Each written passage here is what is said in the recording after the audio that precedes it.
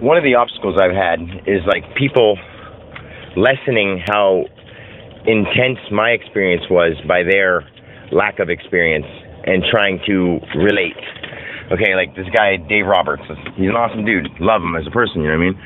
But, like, I was telling him about my spiritual experiences and, oneness of the universe and just experiencing everything, being everything and all that kind of stuff. I mean, it's so hard to explain. But then, he was like, trying to tell me that he knows exactly what I mean, I'm like, no, you don't, man. Like, dying and coming back isn't the same. He's like, one time, my son was lost, and I remember thinking, dear God, I hope if you're out there, I don't know where you are, if you are here or not, but if you are, I really, whatever. And then his son, like 1 second later, they came over the hill with his son or something like that. I mean, that's great. That's an awesome story. But, I know it's true. I don't mean story as in like that. But the thing is, like, that's not even comparable. It's not even comparable. My experience has nothing to do with life and death. I don't care if I die. I mean, I love my children, and I would be so sad if they died. But at the same time, if they died, I would accept it, and I would understand that whether knowingly or unknowingly, they chose this option. They chose this, to do this, like in this life. And they don't even know it yet. I don't know it yet, and I don't want to know it because I don't want to read people's futures, and I don't want to know what's going to happen to people. I'd rather have the element of surprise and live life, like that. So, I love everybody the way they are, and I accept everything the way it happens, but I'm still going to have emotions, especially when I tune back into, trying to act like everybody else, act like everything matters so much when it doesn't. I wish that I could say that, because people are going to be, they're going to lessen my experience because their lack of experience. They're going to be like, oh, well, his thing couldn't have been that major because of my stuff never has been. And their major stuff is so minor, like very minor. But everything is major, as in like, a bug has its own world, its own universe. You know what I mean? Every person lives in their own universe. So all these things that happen that seem so meaningful to you are. All the things that I thought were meaningful to Dan were.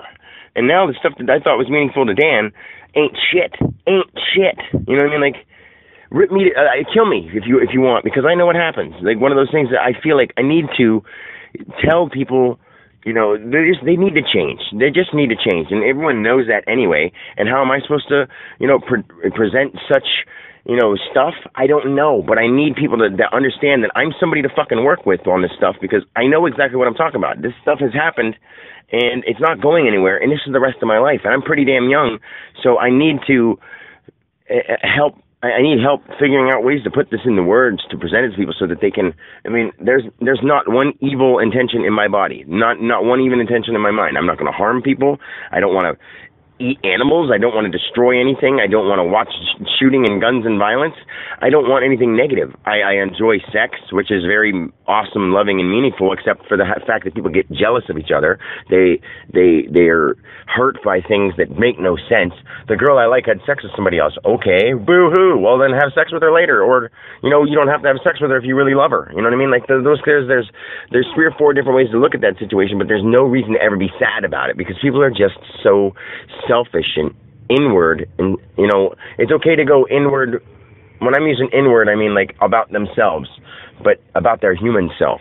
If they go inward and find out their spiritual self, there's such a different thing there.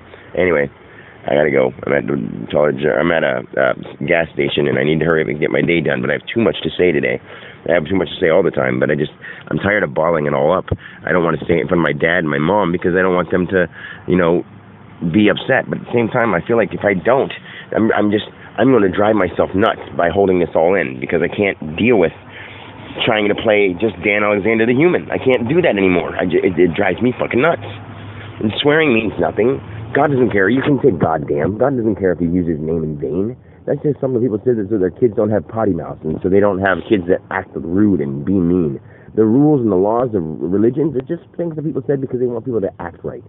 If people just act right and be a good example themselves, then they wouldn't have to worry. But they're not fucking good examples, and then they want their kids to be good. It's ridiculous. Think about it. I know what I'm saying.